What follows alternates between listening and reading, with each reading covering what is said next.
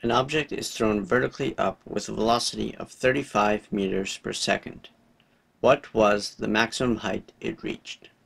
So we're going to go off the side here, write down our given information. So we know that we have an initial velocity of 35 meters per second. We know the acceleration acting upon it is negative 9.8 meters per second squared, because force due to gravity is acting on it. We want to know the maximum height that it reached. So we want to know what y final is equal to.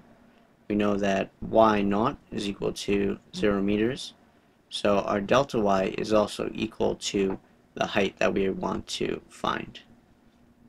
So because y minus y naught, simply the height we want minus 0 meters is simply the height we also want.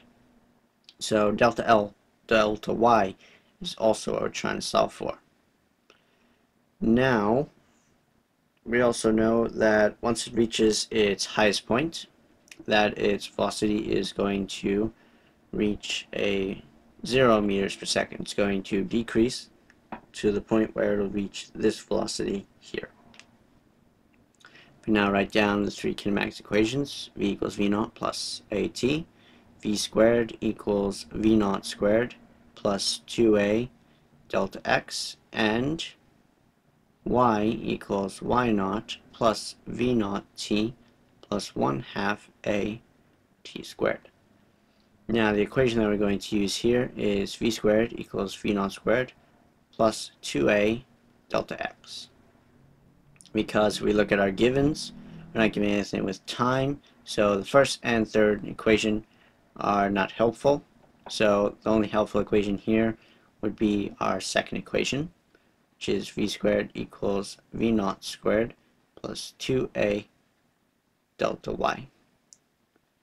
And I'm going to make that also y, because we're dealing with a vertical position.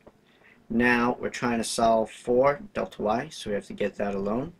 So we're going to subtract V naught squared from both sides.